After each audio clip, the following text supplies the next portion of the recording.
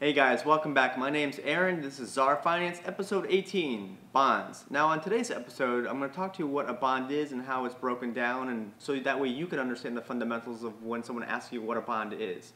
So what is a bond? A bond basically is when an entity is asking for money from the general public, if you will, for monies that they want to invest in to make their products better. Now it's usually large sums of money that they can't get from the bank, and in turn they end up turning to the general public to see if, hey, can you want to invest in me for this product, and they're going to make these things larger and greater.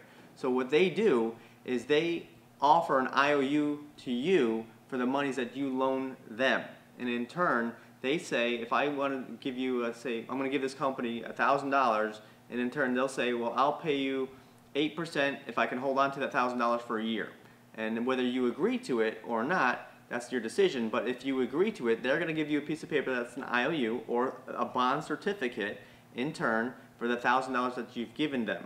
Okay, so that's how the bond works. It's money that I'm loaning to them, and they give me a certificate saying that they owe me the money back.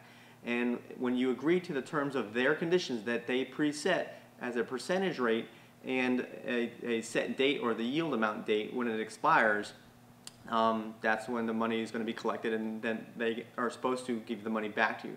Now bonds are a little bit less riskier than, say, the stock market or stocks itself, because they are more secure. You're funding the company or the backbone of the company and letting them operate and do their thing, and they're going to be giving you a percentage and an agreement that they owe you the money first before the money gets divvied up to anywhere else. If the company decides to go bankrupt, for example, what they do is they will pay the bondholders first before they pay the shareholders second.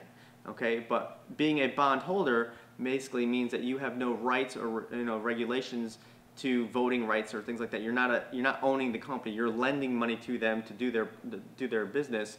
Whereas a shareholder or stocks of a company, those folks who own that, they actually own part of the company, and they decide what they want to do with the money and the funds, and also they have voting rights, if you will, of where the company, what direction they should go.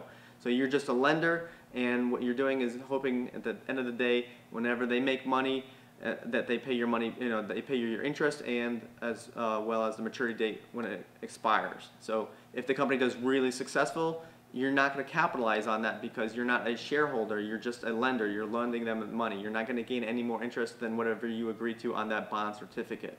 Now there's a thing called high yield risk bonds and low risk yield bonds. I would highly advise you to stay away from those because those are very fluctual, and they're companies that are high risk, and they're asking for a larger interest rate for either a short amount of time or a long amount of time, and those maturity dates aren't likely to happen. They might fold or they might go bust, and those are not really advisable to you. So you want to stick between 3 and 5 years as far as 3, 5, and maybe 10 years as far as buying a bond certificate, because failure to pull out, if you say you want your money within those 3 years or those 10 years, you will get hit with a fee for removing that amount of money when the company has not maybe had the profits or etc. You're going to be hit with a fee for pulling out your money prior to.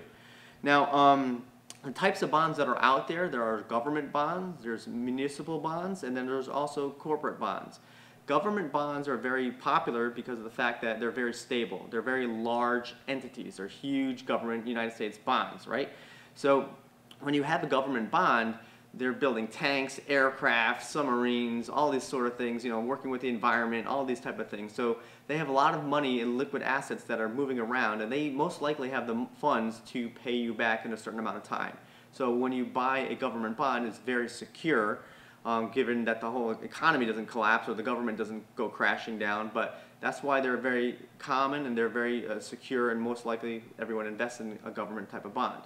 The next type of bond that is out there is the municipal bond, and those are more for local, state, and run government organizations. So your local sewer system, your local Senate state, those type of bonds are out there, and it's more local. It's just the municipalities that run your facilities, the roads, the things like that.